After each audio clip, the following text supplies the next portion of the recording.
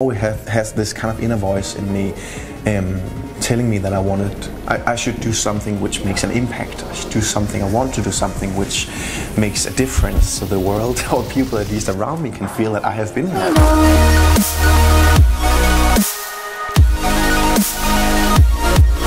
My name is Frederik. I'm the CEO and co-founder of a company called Obital. And I think I've always been impressed, or at least have a great interest in how people are actually interacting with different devices. How are people using stuff, and how are they actually making them something of themselves?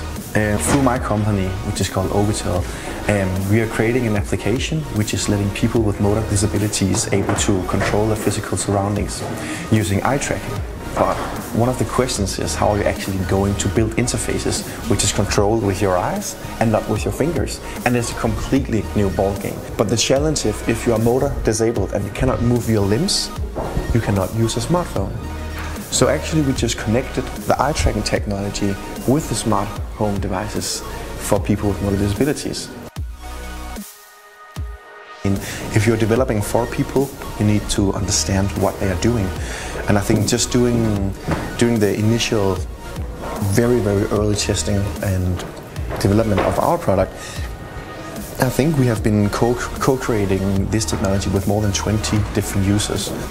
And for us it was also important to have like some kind of, I call it like 360 degrees product view. So also see, okay, who are our end customer? They are maybe the people with disabilities, and that's the one we are trying to solve the problem for. But it was also important for us to understand, okay, what kind of context is our product going to be placed in?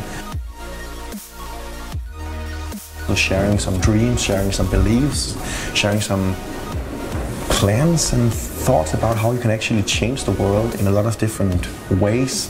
I love always talking to entrepreneurs because they always have such an open mind. Nothing is impossible. Everything is doable if you just want it enough, and it's so fresh and energetic to be with these people and be around these people. And it is what you are here.